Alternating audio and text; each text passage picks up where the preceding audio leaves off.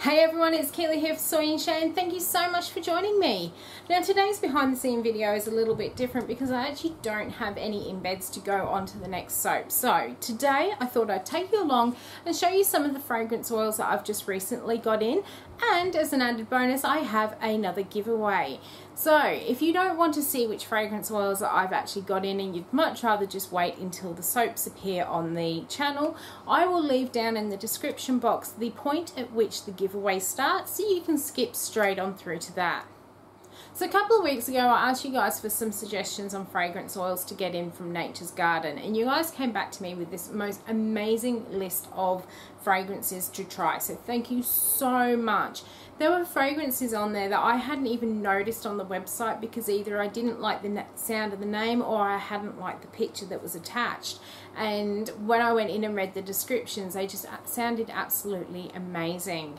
Now right up until that point of airing that video I could place an order with Nature's Garden and have it shipped directly to me, but sometime in that week afterwards they turned off the international shipping. Now when I asked them about it they said it was to do with the fact that UPS were no longer shipping fragrance oils overseas, so therefore they had to turn international shipping off. They did suggest to me using a forwarder, but using a forwarder has so many unknown sort of factors in terms of what the parcel is going to cost to actually get shipped and all the extra taxes that then get applied to it, that I decided that it really wasn't cost effective to do it that way. Instead, I know that we have several companies here in Australia who do buy in from the various American companies and then they rebottle and sell on to the Australian market. So I went through all the different suppliers that I know actually purchase in from Nature's Garden, and I found the one supplier that had like the most of the fragrance oils that I was looking to purchase, and I decided to go with them. The company I ended up going with is the Fragrance Shed, and they're based here in Brisbane. They're about 30 minutes away from where I live, which is a really good thing because next time I place an order, if I'm not in that free shipping category as I was with this one, I can pick it up and save myself a bit of postage. So today what I'm going to do is take you through and show you some of these fragrances that I ended up purchasing, and we will be making soaps with them in the next coming few months. I ended up ordering 14 different fragrance oils, and when you spent so much money you got to add in samples as well, so I did take advantage of that and I was able to get in 2 20ml samples too. Now I'm not going to go through each and every single one of these fragrance oils in depth because that's going to make a super long video and I don't want to bore you guys, but what I will do is as we make the soaps later on I will give you a little bit more of a description of the fragrances and my sort of impressions of them. For now I'm going to show you which fragrance oils I did buy, and those fragrance oils that I do actually want to make special mention of I will actually give you a little bit more information now. So no matter what was going to happen, I had to get this fragrance oil in. This is black licorice. I have an image in my head of what I want a black licorice soap to look like, so I had to get that one in. And if you like licorice smell, you are going to like black licorice. It smells just like you've stuck your head into a box of Bassett All Sorts licorice. It's absolutely amazing. Now I've also been getting very curious about adding additives into soaps, and you will see some videos of that coming up soon.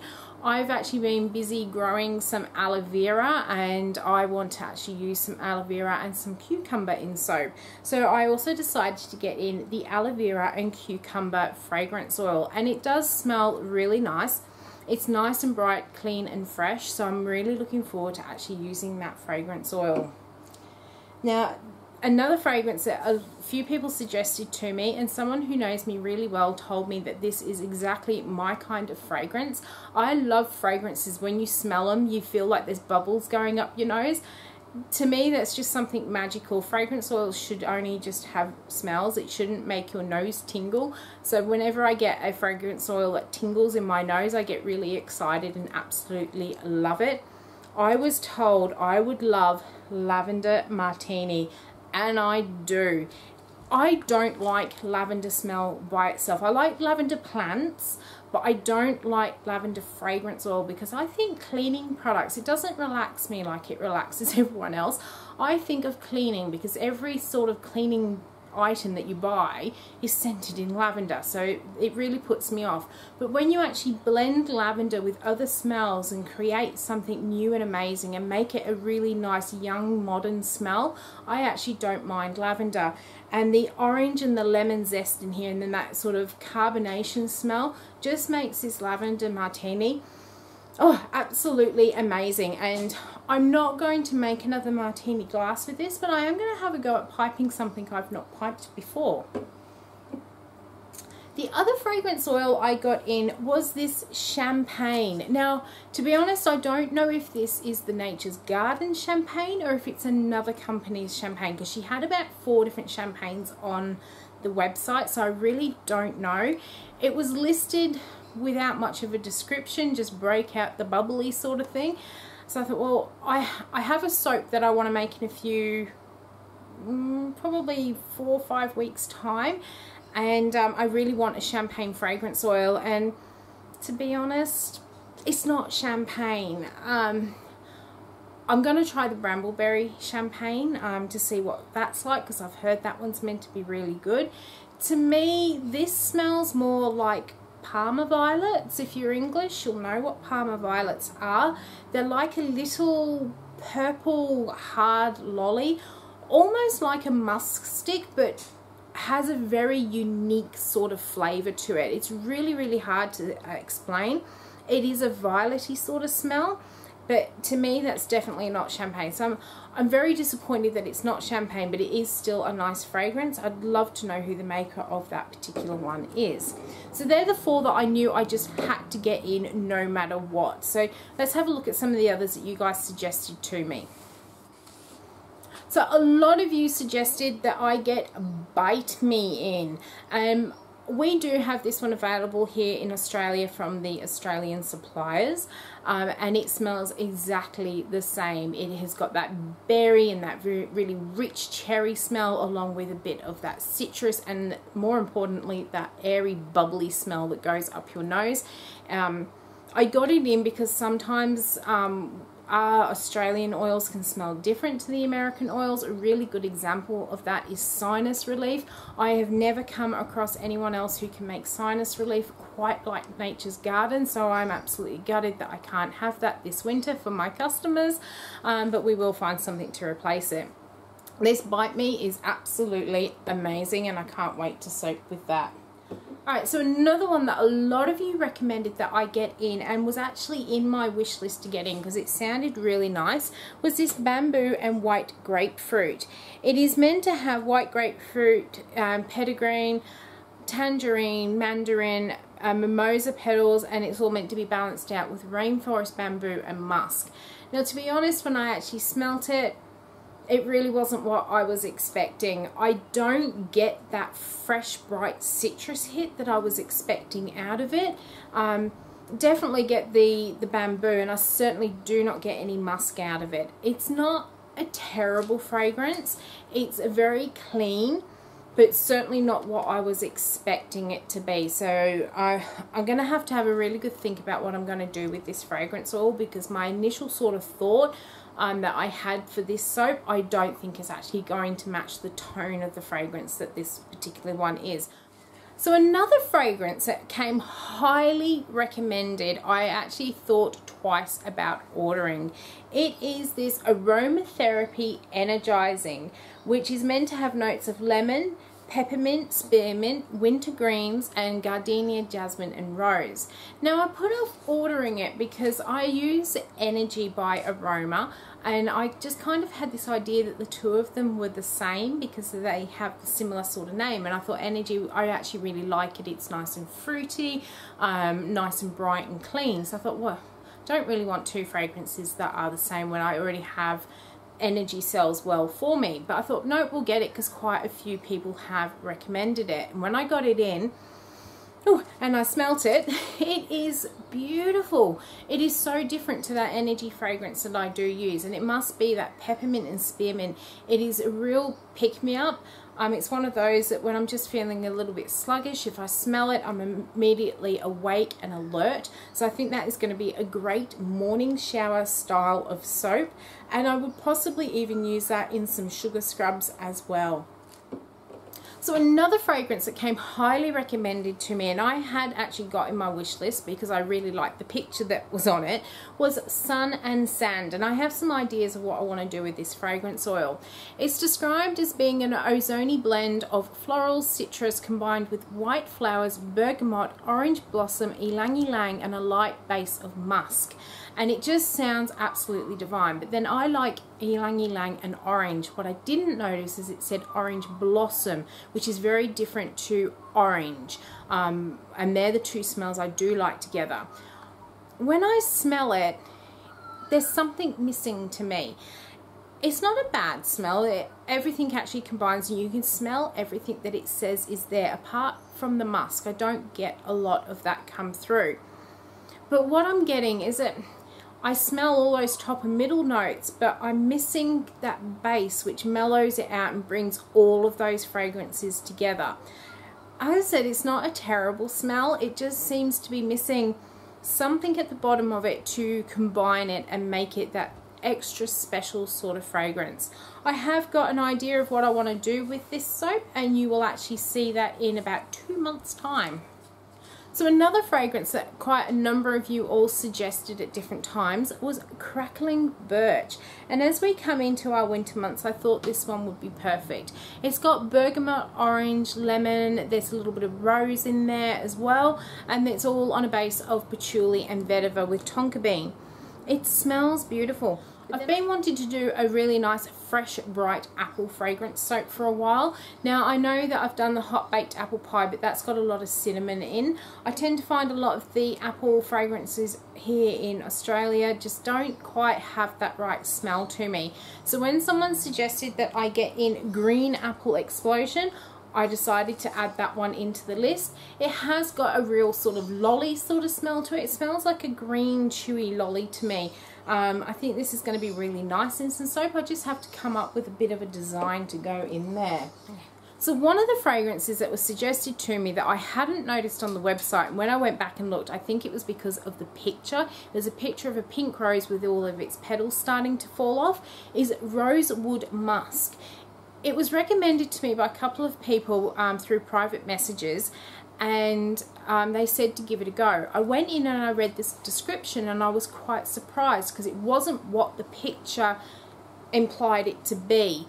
It said it had notes of bergamot, tea, there was ginger, pepper. It was quite a masculine sort of combination of fragrances, so I decided we would add that into the basket. So thank you to those that actually suggested this, because it is amazing. You really do get that bergamot or that Earl Grey tea kind of smell come in off the top. It is a very unisex fragrance.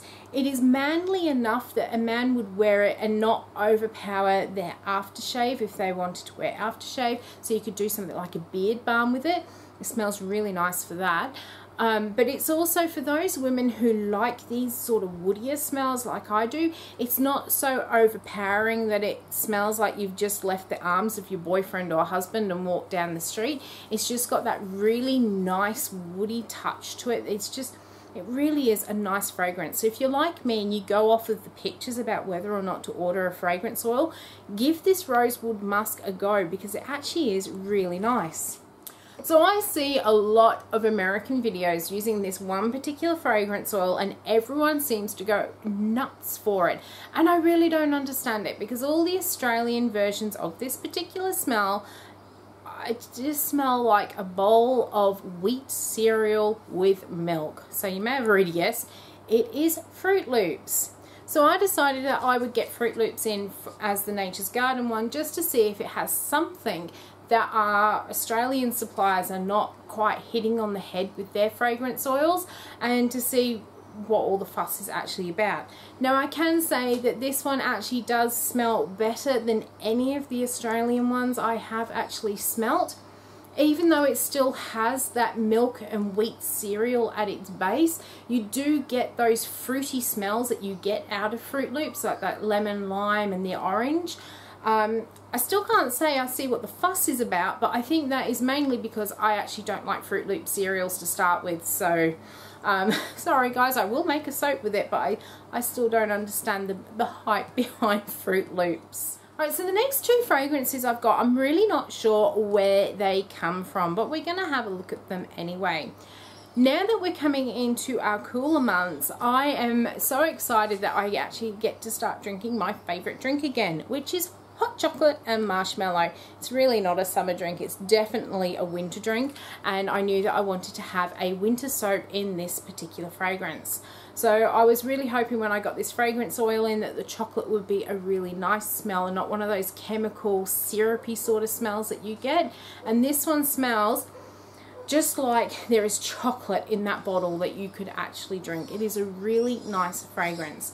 Now it's called hot chocolate and marshmallow, and when I looked on the Nature's Garden website I couldn't see it, but when I did a bit of a comparison, the actual picture that's on the fragrance shed is the same as what's on the Nature's Garden hot cocoa, and all the sort of flashpoint, vanillin and all of those sort of figures all match in, so I'm pretty sure they're actually the same fragrance. So this hot chocolate marshmallow could possibly be hot cocoa from off Nature's Garden, and it just smells absolutely amazing. It has got 9% vanillin in it, but to get that hot chocolate soap it is going to be well worth it.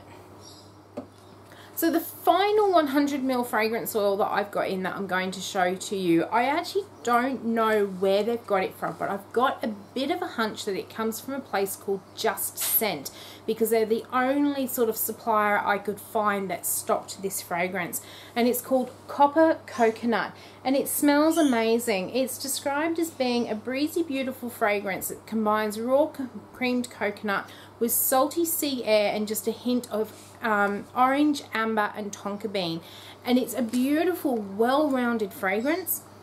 It has those really bright top notes which hit you straight away, but then that tonka bean really pulls it all together and just mellows it all back out. It's a really nice fragrance oil, and like I said, I think it comes from a place called Just Scent. I don't know who or what it's a take on, being a type fragrance oil, but it really is beautiful. So as mentioned at the beginning, I was able to add in a couple of samples into my order. You got the choice to be able to pick the smells that you wanted to sample or get a surprise sent to you. Now, because there was only actually one sort of fragrance that I really wanted to try but didn't want to commit to a whole bottle, I said for the second one, could they surprise me? And they sent me Fresh Cut Roses. Now, it's not a terrible fragrance, but it just smells like any other rose fragrance. It just smells like fresh cut roses. It's nothing for me to get too excited about, so I'll probably actually keep that and blend it with something else to make another really nice fragrance. The one that I did, however, want to try, and again, I don't know who actually makes this. I can't find it anywhere. So if you know who does this fragrance oil, please, please, please let me know. It's called Woods and Bitter Coffee. It says it's unique and earthy with top notes of cardamom, ginger. At the heart of it is almond and coffee on patchouli, wood and vanilla. And I really, really like it. It smells absolutely amazing. So if you know who makes this Woods and Bitter Coffee, please let me know, because I would love to get a bigger bottle of it. And I know it's not Nature's Garden that does it, and I've looked at all the others like Rustic and all of those, and I just cannot find it. So please, if you know who does this Woods and Bitter Coffee, please let me know. On to the good bit, the bit that you've all been waiting for, the actual giveaway. I'm going to start by saying a massive thank you to everyone who has subscribed to the channel, for liking the videos, leaving such beautiful comments and all your tips and tricks. I have been absolutely blown away in the last 2 months. Back in January we did a giveaway to commemorate being on YouTube for a year, and we had just over 2,000 subscribers. And now, 2.5 months later, we have over 4,000. So thank you so much. That is absolutely amazing growth in those 2 months. And I am absolutely honoured that you guys allow me to share something that I am so passionate about. One of the most common questions I get asked, and I get a lot of private messages about, is where did I go to learn how to make lotions, moisturisers and things like that? It's a little bit of a difficult question for me to answer. I actually purchased a book from off one of the Aussie suppliers called Aussie Soap Supplies, and this is called Making Your Own Moisturisers by Jude Birch. This book is absolutely amazing. It is full of information about your skin anatomy, about pH testing. There's information about emulsifying waxes, preservatives, how to test and break your formulations to make sure that they are going to hold, how to infuse herbs and how to use herbs in your skincare products. It is also full of lots of great recipes, as well as tips and tricks on how to actually formulate your own recipes as well. I use that book so much as a reference point that I ended up taking it apart and putting it into a ring binder folder with each of the pages in its own sleeve, so that I could make sure that the book would actually stay all nice and wouldn't get ripped and torn, as I used it so much. So one of the problems is that Aussie Soap Supplies don't ship internationally, and the book is only available, as far as I know, hard copy, not an ebook. So how do you get your hands on a copy of this book? What I have done is I have actually purchased a copy of that, and I do want to actually stress I have actually purchased this book. It is not sponsored by Aussie Soap Supplies. They didn't even know I was going to run this competition. So I have purchased a copy of this book, and this is what I am going to give away. I am opening this giveaway up worldwide, so I will ship this to anywhere in the world. And in order for you to go into the draw to win this book, all you need to do is leave any comment down below in the comments section. It could be anything from I want to win that book, or you could give me why you actually want to start learning how to make moisturizers, or if you do, it's really up to you. Any comment that is left down below will go into the draw to win a copy of this book.